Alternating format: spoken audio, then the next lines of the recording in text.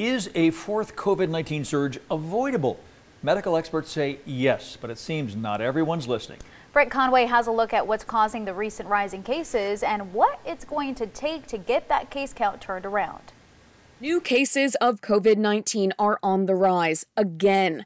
Doctors Ashish Jha, Anthony Fauci, and Scott Gottlieb caution that it's up to us to keep this rise from shifting to a surge. Now, variants are playing a part in the case count.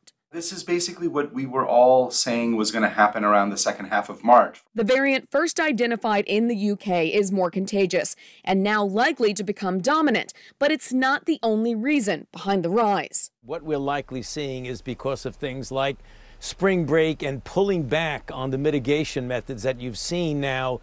Several states have done that. A lot of the spread is happening among younger people, 10 to 19, but also 20 to 29. That's the group that is moving around, kind of relaxed and getting infected. Experts say it's not time to relax yet. We need to hold on to our masks, avoid crowds, and hold off on travel until we can get more people vaccinated, especially in areas with rising case counts. I think what we need to do is try to continue to vaccinate, surge vaccine into those parts of the country. So the incremental vaccine that's coming onto the market, I think the Biden administration can allocate it to parts of the country that look hot right now. Then it comes down to patience. We're weeks away from a point where we can begin to do these things a bit more safely. But if we could just get 2 or 3 more weeks of around 3 million vaccines a day, that's going to be a pretty big backstop against a true fourth surge. I'm Britt Conway reporting.